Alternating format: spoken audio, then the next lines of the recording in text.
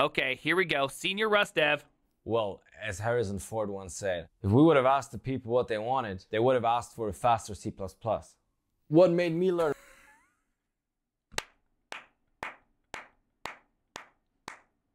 I cannot believe how good that joke was right out of the gates. That might have been the funniest joke I have heard in an exceptionally long time. This man's a comedic genius. Damn, Harrison Ford even getting in on this. Rust? I wanted to write an operating system in 3 weeks. I first wanted to write my own systems programming language, but I thought that's too complicated for people. And then I discovered Rust, and now I just don't mind that it's too complicated for people. People say,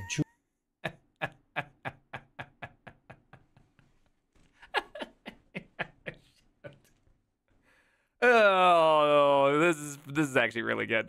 Choose the right tool for the job. In the Rust community, we say, choose the right job for the tool. I'm a regular contributor to 14 projects. I actually got the original. When I see a C++ dev, what I see is a future Rust dev.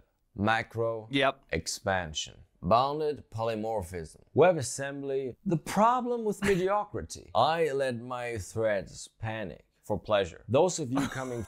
What does that even mean? I don't even know what that means. Why are you letting your threads panic for pleasure? From functional programming languages will be pleased. Those of you coming from OOP languages will also be pleased. In interpreted languages, you need a lot of imagination. My metric of self-worth is bound to prevented CVEs and Puni awards. Did you know that according to Microsoft, 70% of all CVEs are due to memory leakage? In C++, you need to worry about memory because of memory errors. In Java, you need to worry about memory because of the garbage collector. In Rust, you don't need to worry about memory because you need to worry about borrowing, which is a new concept that in Haskell, everything is just cloned. I mean, what? Do we have infinite resources? In Java... This is actually a really funny point because you can still memory leak in Rust, right? It's still possible to do a lot of the, you can still shoot yourself in the foot. But it's very, very funny that it's just like, yeah, we don't worry about memory anymore. We worry about borrowing. It's a new concept. Don't worry about memory anymore. You need to worry about memory because you need to worry about JavaScript. In C, macros were a pain. We solved that in Rust. Now nested macros are a pain. I mean, there is no such thing as a perfect programming language. Rust is merely a statically typed, low-level, multi-paradigm, perfect programming language. For the There's no such thing as a perfect programming language. The man clearly hasn't seen Dreambird. We all know Dreambird is the perfect programming language. Okay, it is the perfect programming language. Fiasco with Tokyo memory safety with locking is, you know those algo coding tools where you learn the language through play and games? So here we actually teach to learn Rust through games, although you're not going to play very much if you don't have strong fundamentals in Rust. And which part did you write in Rust? The front end or the back end? No, the browser. Not everyone learns Rust in a lifetime. I actually wrote a custom new version of the Rust compiler. It's a little stricter with error handling. Essentially, you're being tasered when you make an error. How else you're going to learn low-level programming? I'm currently rewriting... That actually is effectively, if you watch Michael Reeves, he made a video about being shot by an airsoft gun every time he took damage in Fortnite. This is effectively, that is literally effectively a Michael Reeves video. The color blue to Rust. The main problem Rust has and solves by itself is the borrow checker references to an object. But if you parallelize, you need to parallelize manually. And that means, well, in other languages, you don't even have parallelization. So Rust is so good. What?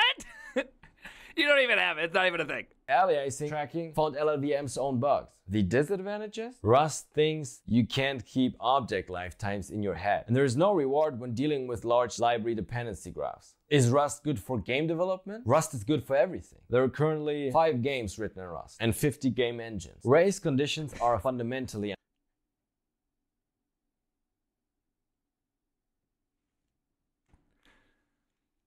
2024 is the year of Rust. I can feel it. I can feel it. The year of Rust is 2024, and, they're going to be prepared because we're going to get dozens of games for those 50 game engines.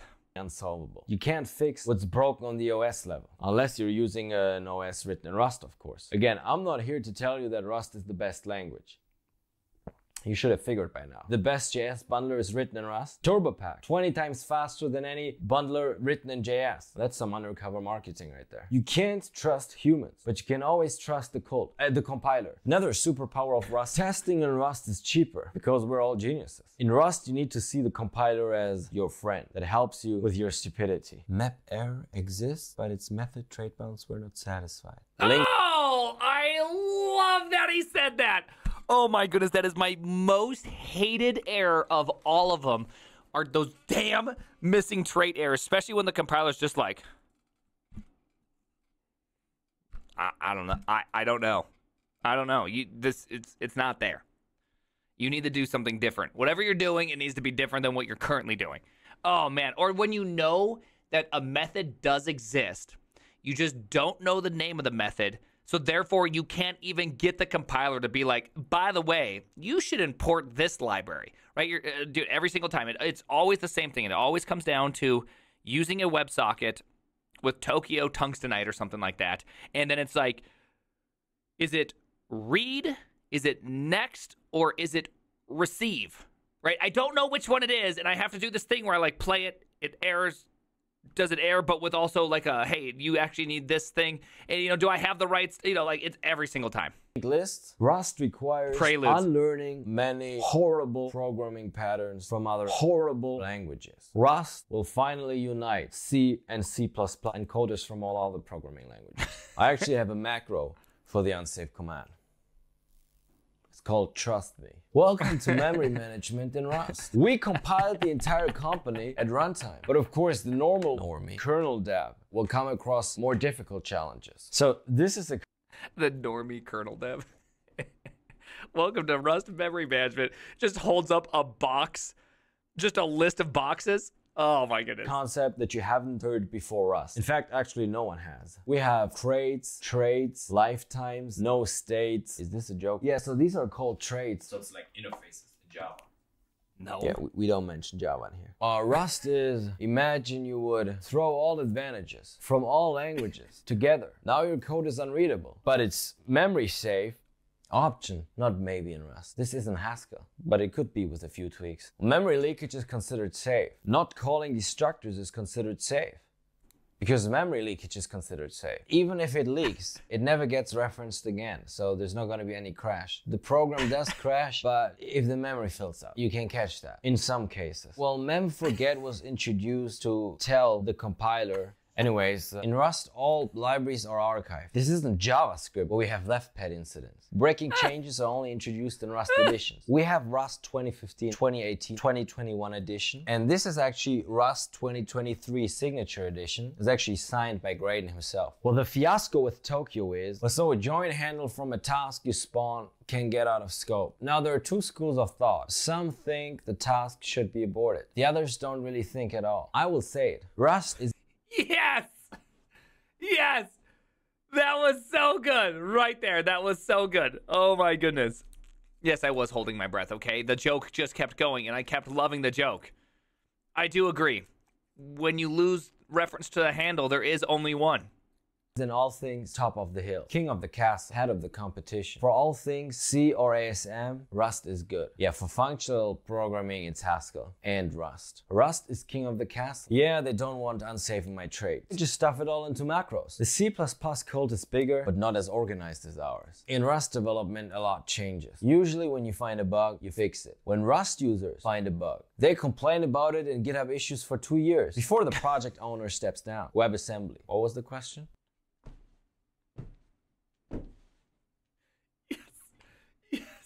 I believe that was an Actix reference. That was really great. That was beautiful. In other programming languages, the documentation ends with a cookie clicker. In Rust, it ends with a multi-threaded, high-performance, fully functional web server. Yeah, there are a lot of jobs for Rust. Most are for startups that do some blockchain stuff and then go bankrupt in a year. I joined a couple of startups like that in the past months. All those startups wanting to become unicorns. I'm not crazy about that. We got this as new merch from our company. Monorepo in Rust and bindings to all other languages. That's the future of programming. Hugo, Zula, Node, Dino, Wireshark, SniffNet, Bitcoin, Solana, Go, GoScript, GNU, Haskell. Okay, you can use Haskell. I mean, I would like to publish my I do love that the Haskell crossover with the Rust folks are just is very high. It's like the one you hear this all the time where it's just like they just shit on everything, but until Haskell hits, then they're like, well, I mean, yeah, I get why you'd want to use Haskell. You know, I totally get that. DNA as a crate, but crates.io has a 10 megabyte limit. Oh, I use Iced. So Iced is the best one. It's the most complete one. It is very easy to rewrite everything in Rust because you get karma points on Reddit. By the way, this code actually also runs on mobile in a wrapper that I wrote in Rust. Yeah, Rust is an interesting mix of C++, OCaml, Haskell, Dota, JavaScript. Dota? You can't be upset about JavaScript when you got Dota floating around in the background. Dota. Dude has pretty eyes, not gonna lie. I meant Lisp. Oh, is it the timer for the coffee? No, I just finished compiling. Map error exists, but its method trademark. Rust allows. Yes! Oh my goodness! Oh, the genius! The same error twice, and it just was compiling for the last 5 minutes. For hybrid approaches, allowing for productive kernel incrementalism instead of whole project rewrite. We'll still do the whole project rewrite. I'm actually rewriting Windows to Rust. This will give it some credit. There will never be a Rust version 2.0 because the language is perfect. Technically it means because the syntax is adaptable, but the other phrase sounds better. Took 15 years for case statements to arrive in Python. Think about it. You don't adapt the program to the language in Rust. You adapt the language to the program. We decided to introduce the yeet keyword after a well-managed, well-mannered discussion which will make everyone equally unhappy. Rust is very simple. It does make everyone unhappy. Just that little tiny nuance of having to like return error, wrapping the thing, you know, like there's this thing that has to happen that's just so annoying. To learn. I'm actually writing an introduction to the language right now. It is mainly aimed at readers already familiar with Haskell or OCaml. Yeah, but nobody knows Haskell. We're all looking to learn Rust. Come back after you learn Haskell, normie. We didn't say it's a programming language for everybody, just for the elite. But everyone is welcome that is ready to join the cult. Community. Community. Reliability. Speed. Productivity. Pick 4. Why Rust? It has 3 main benefits. Rust versus Java? Well, that's an easy one. Pokemon Go? We have Pokemon Rust. Yes, we did. And you don't even catch Pokemon. Just random runtime exceptions. We really hate repetitions in Rust. Into, inner, unwrap, unwrap, unwrap. We don't like unreadable code in Rust. Option, RC, ref cell. There are different types of macros. I don't need to go over them, right? So let's... No! We hate that. Into. Let's learn another meta programming language called pattern matching. I love pattern matching. Is that your repo? Let's start by setting up Cargo. Everyone cares about random tools written in Rust. Everybody cares. Look at all the startups hiring. Although it's mostly startups doing blockchain stuff that will go bankrupt in a year. I joined a couple of those. My job? Rust. My hobby? Rust. My ideology? Rust. My profile pic? Rust. I'm fully oxidized at this point. It's not a cult.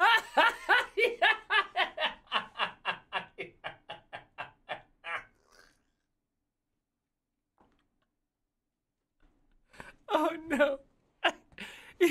My identity, Rust, my profile pic. We're now actually rewriting politics to Rust. I think Rust is here to stay forever. No more JavaScript, TypeScript, CoffeeScript, MochaScript variations. Rust is the end. Actually, we don't use Rust, we use Gluon. Yeah, I'm actually currently writing a bio about my programming journey. It starts with... So let's see how we can rewrite your code to Rust.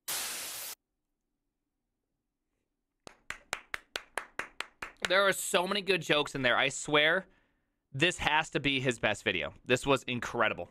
Well done, Rust guy. The name is not... This following statement's not supported by the Rust Foundation, Rustagen.